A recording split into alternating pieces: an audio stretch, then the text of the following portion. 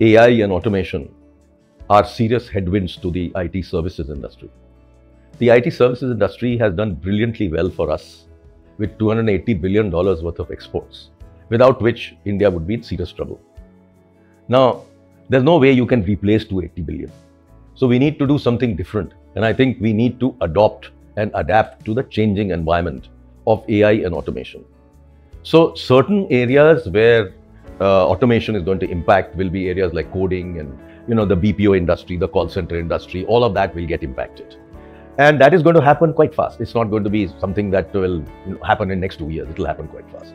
So as this is all happening, the IT industry has to do a lot of introspection in terms of where the market is. Because at the end of the day, it's all about market backwards. So a lot of the IT industry companies are today have retrained a lot of people around AI. And more are doing that.